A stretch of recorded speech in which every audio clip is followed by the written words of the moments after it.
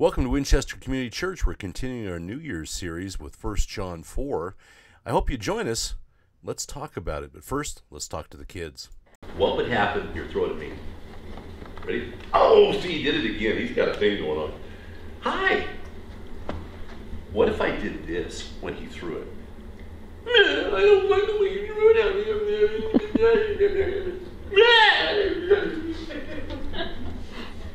You still want to play with me? He is such a good neighbor. Do you like it when people whine and complain? Do you like it when people hurt you and don't apologize? No. Both of them are kind of obnoxious, aren't they? That means not so good. Yeah, we hate that, don't we? No, they're not so good. No. You want to try? Ready? Okay, you throw it. Ow! Wow! You hurt me. I don't want to. I'm going to take the ball and go away. Look at they go. What is wrong with this guy? Ow! Well, I'm broken. But other than that, do you ever have something that happen? Somebody takes their ball and they go home. Or they take their toys. Or, you can't play with my toys anymore. Have you ever heard anybody say that? No, you have. You've got a lot of older brothers and sisters, don't you? Have you ever heard anybody say that? And you don't have to name Riley and Reed. So. Yeah. How about you? You ever have anybody say that? Do you know adults do silly things like that too? We all have problems, don't we? And you know, you think when we got bigger, we learned to say things like, I'm sorry, I didn't mean to hurt you, or, you know, that really bothers me. Can we talk about it? And that's really important because we also have to do that with God. Did you know that? Yeah, sometimes we do things that God doesn't want us to do, right? And so we need to take it to Him too, Lord, sorry. But you know what makes it real easy? When you know somebody loves you, right?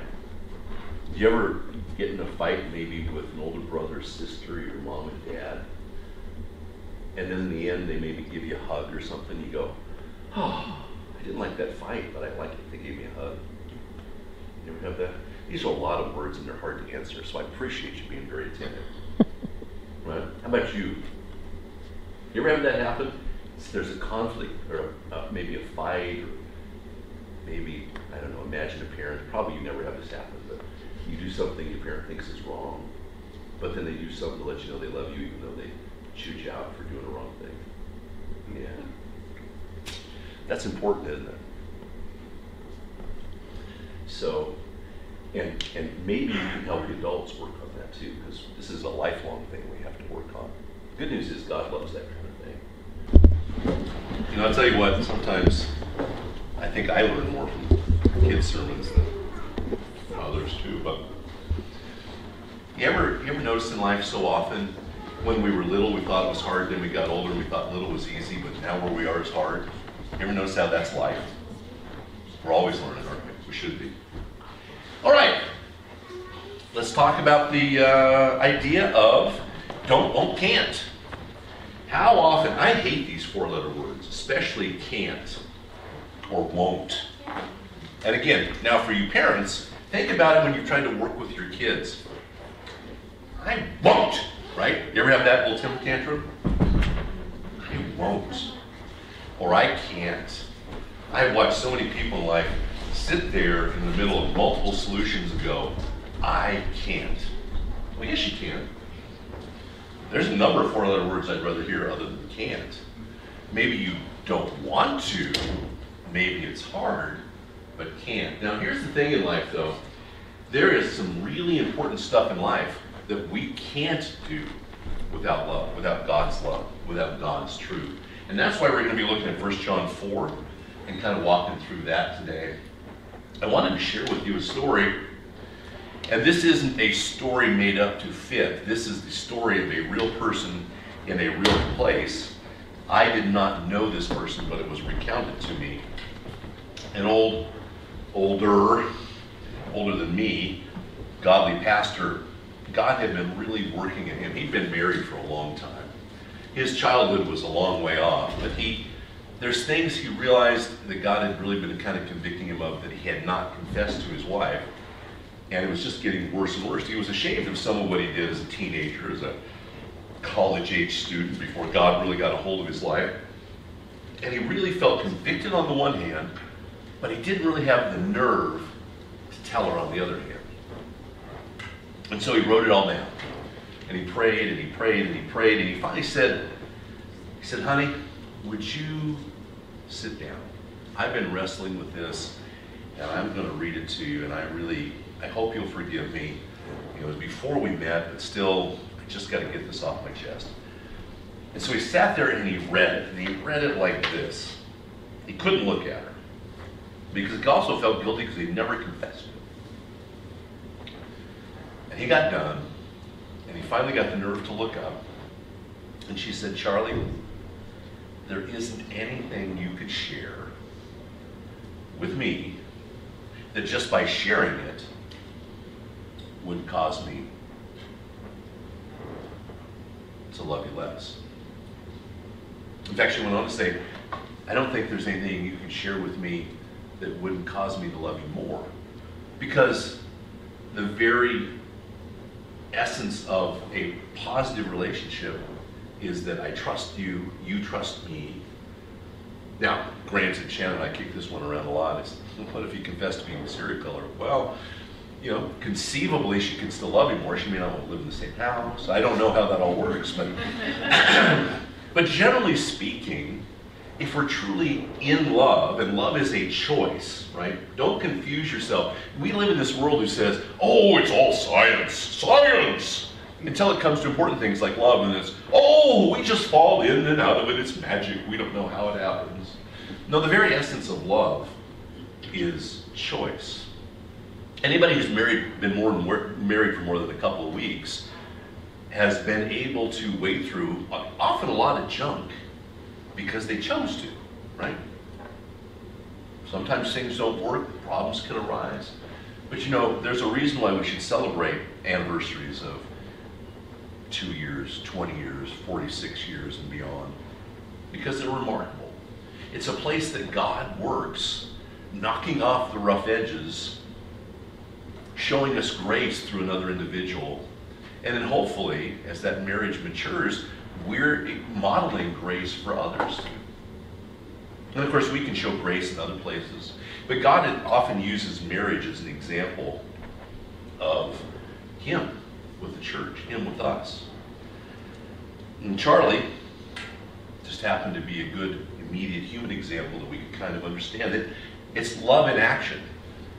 Charlie's not so remarkable to me. I mean, yeah, there's some real bravery perhaps, and responding to God's conviction for some issues he needed to bring into life. But I think his wife was all the more impressive. I mean, you know how it is. Think of all the stuff that we get churned up on our lives because of the baggage we come with, right? Every one of us has been hurt someplace. Every one of us has been told lies or had lies told about us, sometimes by the people we think love us. That hurts. And so when we move into other relationships, or even the same relationship years later, getting past that baggage can be tough when somebody comes out with a confession. Even like this, where it was long before they ever met. But that's love in action. And there's that challenge we have because Jesus is the epitome of love in action. Right? He didn't have to come to earth, but he chose to, following God the Father's plan. He did have to die because he was the only person, because he was holy man, holy God, who could come and be sinless. Because Adam screwed it up. That's why the Bible talks about him as being the second Adam.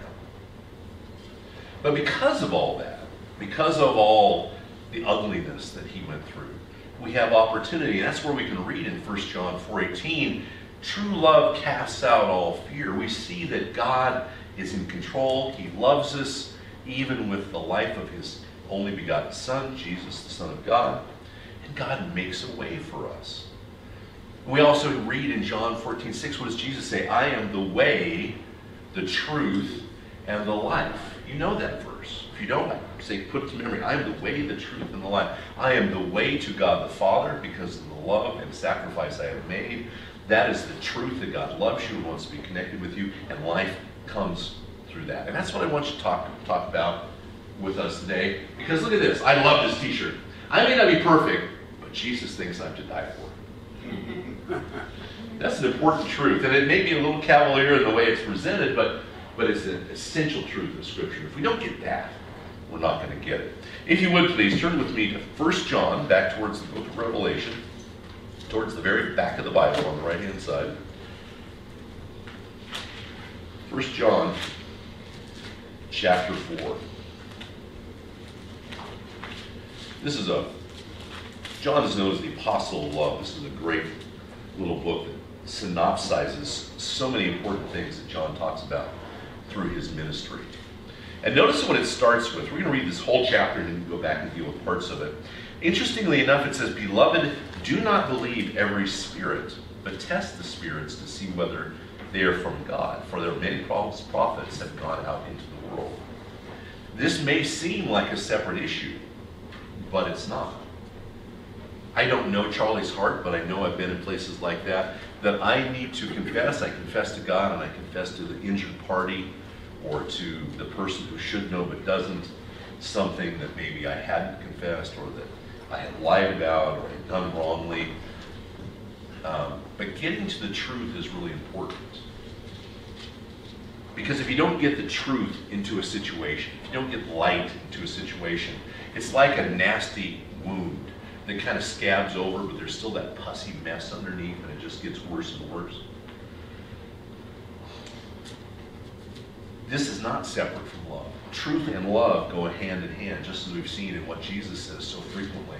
But our enemies, the world, the flesh, and the devil, seek to separate us from the truth of God's love for us and the ability that we have to learn to love through him when we're in Christ. But how do we do this? And that's what this chapter then goes on to say. "By this you know the Spirit of God. Every spirit that confesses that Jesus Christ has come in the flesh is from God. And every spirit that does not confess Jesus is not from God. This is the spirit of the Antichrist, which you have heard was coming and now is in the world already." The spirit of Antichrist, anything that is opposed to Christ. That can be something that sounds nice, like the Jesus plus message that you get in so many different places. Well, Jesus and this.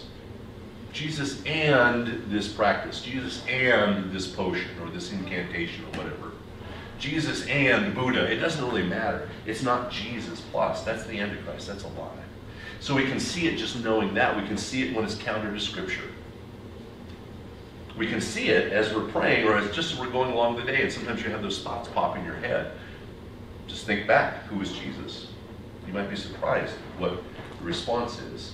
You know, we see it in the world practically. We see it written. We see it, or we can hear it even in our heads. Who is Jesus? If the answer is he's a good teacher, he's a good man, he's a great leader, a great example, those are all true, but they're also essentially a lie. Because they haven't gotten to the core of the issue. They're ignoring the fundamental thing. Jesus is God. Jesus is Lord and Savior. That's what John is talking about, and that's why it's so important to know that in relationship with love. If God the Father, God the Son, God the Holy Spirit are the epitome of love, of that relationship stays together, the triune God, and then shows us that love and encourages us to join in relationship with his children, that exposing the truth, that getting to the issue is very important. It's essential. And then we go on. God is love. Let me tell you, just in case you forgot. John says, "Beloved, let us love one another, for love is from God, and whoever loves has been born of God and knows God." This is how you know the difference between those who have the title Christian and are Christians, those who live it out. "Anyone who does not love does not know God, because God is love." Often those who don't love are just like we were talking about with the little kids and balls. "I'm going to take the ball and go away because you won't do what I want. I don't like you anymore." Blah, blah, blah. Right? We see ugly adult versions of this, but it's true throughout life. In this, the love of God was made manifest among us. And we're talking about Jesus. That God sent his only Son into the world so that we might live through him. And this is love. Not that we have loved God, but he loved us and sent his Son to be, big fancy word, propitiation for our sins. That those sins are taken care of. They're covered because we couldn't. "Beloved, if God so loved us, we also ought to love one another." One has No one has ever seen God. If we love one another, God abides in us, and his love is perfected in us. Meaning we haven't seen God the Father. Jesus says, if you've seen God, if you've seen me, you've seen God the Father. By this we know that we abide in him and he is in us, because he has given us of his Spirit. And we have seen and testified that the Father has sent his Son to be the Savior of the world. He said three things. You need the truth, you need love, and you need to be clear. The truth about love is God manifested in Jesus. Whoever confesses that Jesus is the Son of God, God abides in him and he in God. So we have come to know and to believe the love of God has for us. That's a constant process. The world is not about love. The world is about lust. It's about desire. It's about getting what you want in the moment. But true love, abiding love, agape love, is not how the world rolls. By this love perfected with us, so that we may have confidence. How often are we driven by fear? How often, and where does that fear come from? We're afraid of what we can't do. We're afraid of the consequences, the punishments. Here he talks about that for the day of judgment, because as he is also, we are in the world. Now in verse 18, there is no fear in love. He's talking about true love, not conditional love that the world really relies on. I'll love you if. God's love transcends that. But perfect love casts out all fear. I mean, can you imagine you have somebody who comes up to you and says, I'm celebrating my, 20th wedding anniversary with my spouse. Oh, cool. How's that going? Oh, it's great. I haven't seen him for 19 years, but it's going really, really well. There's something going on there. I'm not sure that's love, and I'm not sure that's healthy, but, right? Love is perfected in relationship, and specifically in God's kingdom, it's perfected in Christ. What Christ did and our relationship, coming to accept that, acknowledge that, and follow in Christ. We love because he first loved us. We kind of understand it. Not always. One of the biggest things we have in relationships as far as conflicts is we show love and the person we show love to doesn't get it, right? You've had that happen. I won't name the child of mine, but I saw something on sale one day and I had to get it because she had desired this for years and I wanted to bless her. And I got that and I paid for it and I was rejoicing all the way home. And as soon as I got there, I said, hey, I got you something. Come here. And she came into my office and I pulled out the Walmart bag and I go, here, this is for you. And she kind of looked at it like I just handed her roadkill. And she reaches out with a couple fingers and she gingerly takes the bag and she looks inside and she pulls it out and she looks at it and she instantly bursts into tears. Tears of joy? No, tears of anger. How dare you present a gift this way without a card and the proper wrapping and the right setting? And if you know love languages, this is an extreme gift giver, right? And she does. I mean, she plans gifts for months in advance. Whereas most people go, oh, okay, fine, it's in a brown paper bag, I'm cool with that, right? It took us a long time to work through that. And so we don't always get our love reciprocated. But God suffers that too, as he tries to break through so we can hear him. But we have some measures. If we know God, if we've accepted Jesus our Savior, submitted to him, we see our lives changed by the Holy Spirit, and love becomes emphasized. And that's where we read in verse 20. And at the end of 19, we love because he first loved us. We saw that example, we got it, and then God got to work. But we know in 20, if anyone says, I love God and hates his brother, he's a liar. For he who does not love his brother whom he has seen cannot love God whom he has not seen. And this commandment we have from him, whoever loves God must also love his brother. You see Jesus talk about this multiple times in the Gospels. You see Paul talking about it elsewhere. John talks about it. Look at Galatians 5, the difference between the fruits of the flesh and the fruits of the Spirit. Love. You know, what's on the list of fruits of the flesh? Gossip, slander, anger, murder. Oh, if I don't get my own way. What's on the other list in Galatians 5? Long-suffering, gentleness, goodness, faith, love for God, love for others. Let's talk about something there. The good news about God's love is it overcomes the past. Many are trapped in the past.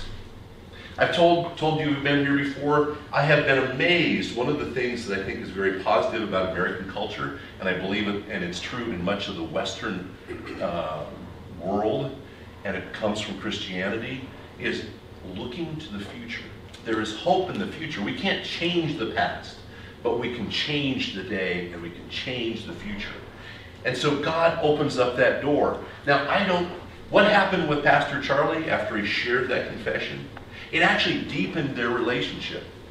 You trusted me enough to share that with me. And Charlie said, you trusted me enough to listen to me and you still loved me anyway. It deepened the relationship. As we turn things over to God rather than run away and hide in the corner, it deepens the relationship. But you know, a lot of people want to run away. They want to be in control. They want to hide, and they think that's somehow safe. And the enemy's right there in your ears going, yeah, it's only you, baby. It's only you. It's all about you. You be God now. You control things. But go back to verse 18. There is no fear in love.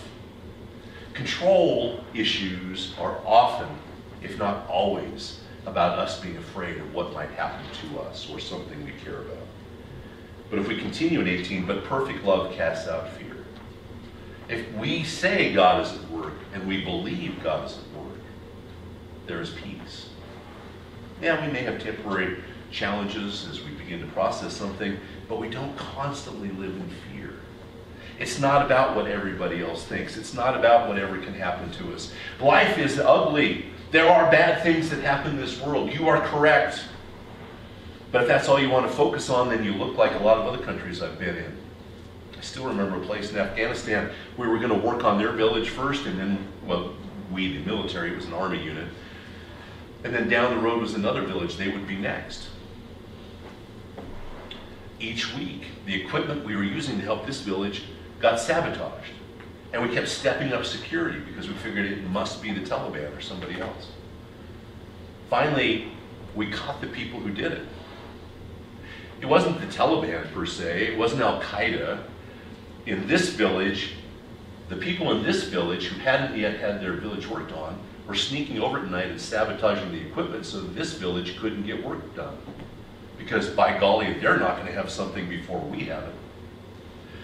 You know the old saying, what's the problem with an eye for an eye as a rule of thumb? Pretty soon all you do is live in a country full of blind people. That's focusing on the past. And if you've never done it, I hope you don't have to, but this idea of, well, my grandfather's grandfather's grandfather's grandfather was upset by your grandfather's grandfather's grandfather's grandfather, so I'm going to hate you, right? Or you're the wrong color for me, or you're the wrong nationality for me, or you're the whatever. Get over yourselves. That's part of God's message to us. That's not what it's about. You know, as we read here, that Greek for punishment, koliosis, it's talking about we're afraid of what will happen eternally, but you know, there's a lot of fear in what will happen immediately too. What will happen if I'm not in control? This is a place for all of us. It may not be in all of our lives, it may be just parts of our lives, but these are the places that we really have to give back to God. Not only do we look for the eternal issues and want to be his sheep versus the goats that we talk about being punished in Matthew 25:46, those who reject Jesus, but we want to be giving things up now, submitting to him. Part of that is death to self. I'm turning this over to you, Lord. I really want to control it. But if we're honest, really, why would we trust us more than the creator of the universe? Usually it's because we're not sure he loves us. I refer you back to Jesus. Something else to look out for, and I already mentioned it, is that tendency for us to isolate. 2 Corinthians 11:3 talks about how the enemy likes to isolate us. And we know the enemy and all of his minions, John 8:44, what is he? The father of lies. He inspires hatred, murder, division. If that's what you're seeing, lies, murder, division, hatred, you know you're not dealing with anything that's truly from the kingdom of God. But if he can, he walks about like a roaring lion, seeking to destroy us. And the way to destroy people is by lies and isolation. Here's some of the key lies that Satan uses. Be like God starts all the way back in Genesis. You can be like God. No, God is like God. We're not. We're the servants of God. We're the children of God. You're alone. God uses this one a lot, guys. And I would be amazed if there's anybody in this room who's never felt alone. Clearly, you live a different existence than I'm aware of. It doesn't matter whether it's in a competition for something at school or for a relationship or for a job or what have you, or those things that we think, I can never let this out because nobody will ever love me. God knows already. You can't hide from him. Come on, guys. But we get those games going on, and the devil loves it because we're isolated. Here's another one. Real God. If he was a real God, he wouldn't allow you to suffer, or he'd answer every one of your prayers. Thought about putting a clip up from Bruce Almighty for those of you who remember that. God gave him responsibility for about 3 blocks of a city to answer prayer. He was overwhelmed, so he said yes to everything. Caused chaos, right? Remember Ian? Ian's a big fella. But when he was 5, would you give Ian a chainsaw? No. Okay. Would you give some of us a chainsaw now? No, you shouldn't, right? We need to, God is looking out for us in what he gives us. Not every answer is yes, here you go. But the enemy wants to tell you, well, that was important to you, so you should have gotten it. He doesn't love you if you don't get everything you want. And then here's another one. The church often is really bad about promoting this lie of Satan. Well, just try harder. If you just do harder, it'll be better. If only you had more faith. If only you did better. If only you clean yourself up, then you could come to church and be accepted. What is that? That's conditional love. That's not the gospel. That's not Jesus loves you. That's Jesus loves you if. That's another Jesus plus lie. The enemy uses that a lot. We don't want to encourage that. Does that mean we don't have responsibility? Yes, we do. But our response to God isn't about trying to get him to love us because we're better today. He loves us already. We want to live up to that love. You ever heard the old saying? Some of you have a lot of dogs, maybe one dog. I wish I was the person my dog thinks I am. Right? I wish I was more like Jesus. They're not that much different. What I want to be is more like him. And then drag it into the light. A lot of things, you've heard them, but I just wanted to remind you of them.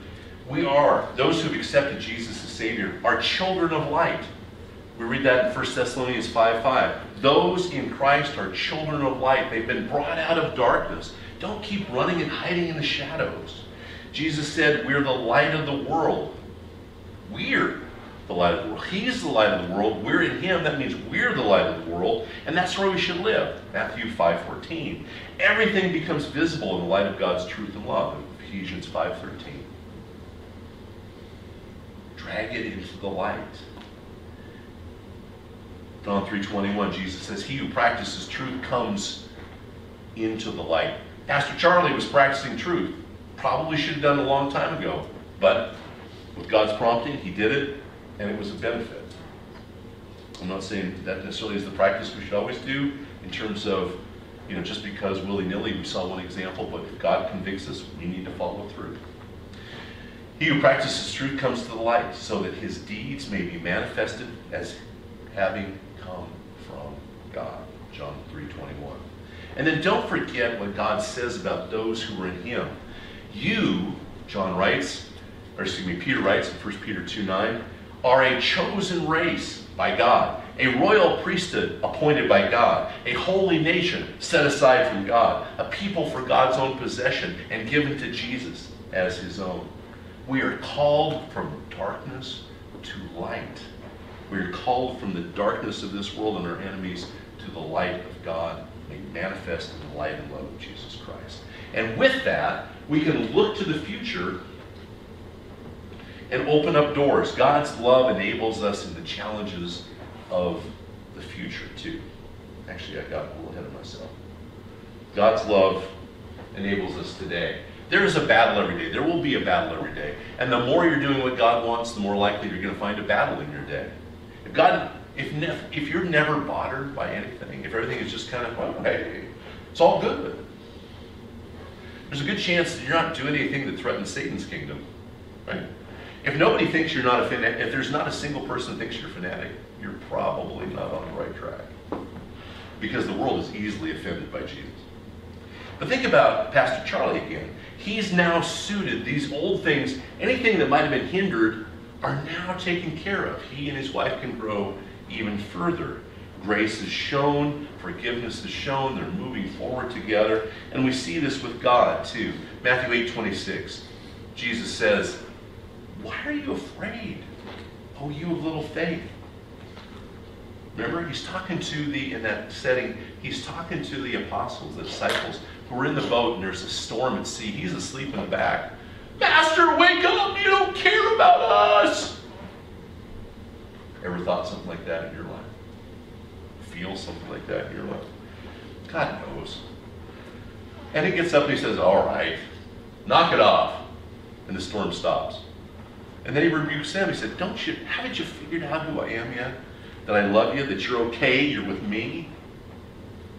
Safest place to be in the world, thought of this on more than a few battlefields, is where God wants you to be. I mean, you know, we can just as readily die by falling in our bathtub as by going someplace where there's terrorists or bad guys, right? God is the place to go. Psalm 34:4, David says this, I sought the Lord and he answered me and delivered me from all my fears. Or in 56:3, when I'm afraid, I put my trust in you. You know, we can't judge God's love on the basis of circumstances. One of the things we know about feelings, what do feelings do? They always tell the truth? Nah, come on. They lie, don't they? Well, I feel like. Sometimes those feelings are true, but a lot of times feelings lie to us. And the enemy gets in there and digs in a wedge. But you know, like in John 16:33, we're reminded there will be trials, but God is still there. Paul tells the Ephesians in chapter 3, you know, don't let tribulations, don't let trials discourage you. And if you're honest, for those of you who know and have been growing in Jesus, how often in those trials do you actually feel more alive? You see God at work in your lives in ways that he never has been because you had to let go of control and say, God, it's you. I can't do this. And then he answers prayer. And you go, wow, God, you're at work. Not because we deserve it, not because we're some amazing, incredible creatures, but because he chose to love us. Remember where we started? Love is a choice. God chose to love us. And then we look at the future. Again, where are they going in the future? Probably someplace better if we're looking at Charlie and his wife. We talked about 1 Corinthians 13, love. The love chapter is great. What do we know about love? From 1 Corinthians 13, starting at verse 4, love is patient, it's kind, it does not envy or boast, it's not arrogant or rude, it does not insist on its own way, it's not irritable and resentful. It doesn't rejoice in wrongdoing, but rejoices with the truth. Love bears all things, believes all things, hopes all things, endures all things. Love never ends. This world will end, we will end, evil will end, Satan's kingdom will end, but love never ends. As for prophecies, they will pass away, tongues, they will cease. As for knowledge, it will pass away. But love never ends. That's an incredible promise. That's an incredible truth. Think about relationships, whether we're the kids fighting over a ball, or whether partners fighting over business or marital relations, what have you. Can you imagine if your argument went something like this? I'm not really sure you're getting enough. No, I don't think you're getting enough. I think we need to look out. No, I really need to look out for you more. That's not how most arguments go, is it? I'm not getting what I deserve. Frankly, if we get what we deserve, we're in trouble, right? God loves us and gives us what we don't deserve. That's grace. We would be well off just with mercy. I'm not giving you what you do deserve, right? But in Jesus, he gives us what we don't deserve. I want you to be my child. I want you to have power. I want you to have position in my kingdom. I want you to be with me. That's pretty cool. Very hard for us to get. I struggle to wrap my head around that. But then God gives me glimpses. And of course you can read about in 2 Timothy 4 where he's laid up crowns of righteousness for all who have loved him and looked to his appearing. In James 1:12 he says, those who remain steadfast in him are going to receive a crown of life because God has promised to those who love him. But is that what we're really striving for? Are we going, wow, if only I have that crown? I don't think so. I think what we're really looking for is, wow, if only I had somebody I could trust in now. Right? And the best relationships, whether they're marital, whether they're parent to child, whether they're friend to friend, I know I can trust them. If they tell me they're going to do it, they're going to do it. And then all the more, I know they care about me. Think about how lucky you are if you have one friend, if you have one spouse, if you have one child, one parent. You go, I know when everything else goes down the chute, they love me and they care about me. That's what God is offering us. And that's how, because humans are frail, we can actually rely upon him through the challenges of life. I was reminded this week of John Bunyan. You may not know him, but let's do a little pop quiz. The Bible is the #1 most printed book in the history of mankind. Okay? In the English language, the second most printed book in the history of mankind, or maybe the third, probably the second, is written by a guy named John Bunyan. What's the book? Some of you have read it. Pilgrim's Progress. And where did he write it? In jail. John Bunyan was a tinker. He had some skills in mending metal, but he had this challenge. He went from being a soldier and a ne'er-do-well who was known both for his ability to drink and to swear, got married, and was exposed to Jesus. He had a godly wife. And it wasn't like instantaneous. He had to watch this process. And over the years, he came to know the Lord. And when the Lord entered his life, everything changed. But you see, he had a problem. He didn't agree with the Church of England's view and the country's view, which is the same. So he had to go to jail. Now, frankly, there were hundreds of people during this time he went to jail who were executed because they had crazy ideas like, we only can come to know the Lord through the covering blood of Jesus Christ. Shocking stuff, right? Christians are dying from that today. John Bunyan was in a period where in England they were dying because of that. And God gave him 12 years in a prison. He left his second wife. His first wife died in childbirth. He had it with a child who was blind, if I remember correctly. And his new wife, he got married just before he went to prison for 12 years, who then had 4 stepchildren to raise. She lost her baby. Stress in the family, you think? She couldn't work because she was taking care of children, and it wasn't like there was a lot of opportunities for women in the 1700s. But God provided. And in those trials, John Bunyan grew to produce something that the world still knows today. I think it's been printed in over 400 languages because there's a truth in it that was born out by trials. Not everything comes by trials, but often trials will make us. And so don't be afraid of trials. Don't be afraid of the future. God is there. He spans time. And as we think about this in closing, faith, hope, and love, but the greatest of these is love. Remember that from Ephesians. Faith. Faith in him. We can't hide from God. We can try. We can let the enemy isolate us, which can keep us from help and health and healing and relationship with God and with others.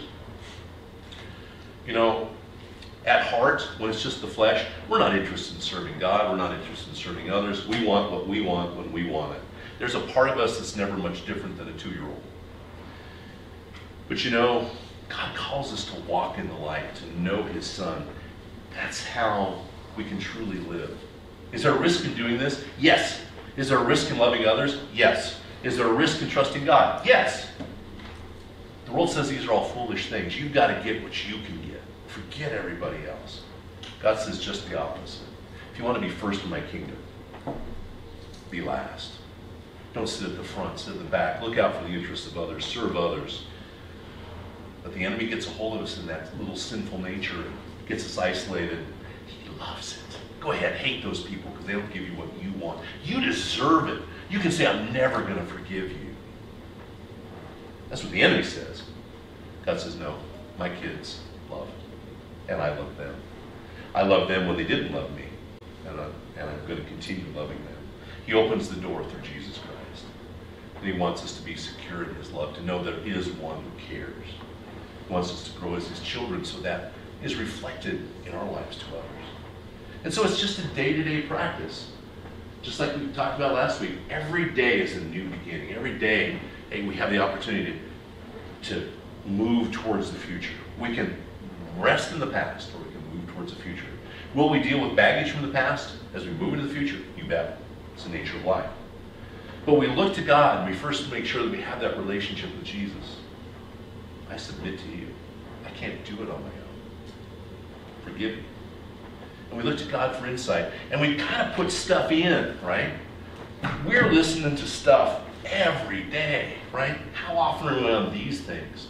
Or on our tablets, or our televisions, or our radios, or whatever. And it's just pumping in. If we go once or twice a week and go, oh, that's kind of a nice verse.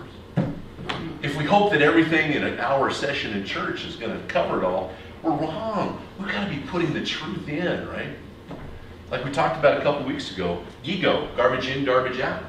If you want the truth of God, put the truth of God in, not the lies of the world. Ask God to help you. I know some of you go, it's hard to read, understand. Read one verse, soak in it. Soak in it for a week if you want. Maybe by the end of the week you'll know that verse by heart and it'll be meaningful to you. It's not about how many pages you read, it's how much truth you absorb. So ask God, seek after God in that time. Let's pray. Father, we just thank you that we can come to you. We thank you that you do love us. We thank you that you're there. And as challenging as it is, with all the garbage around us, Father, move. Father, I pray. Work, I ask, Lord. And I thank you that you will work, that you are working. May we know your love better in whatever the situations we're struggling in. Whether it's obvious to others or not, Father, may you work in our hearts. That we might know your love. We might know your Son. And that life of his may pour out from us. And that we are resting in that love, in that relationship.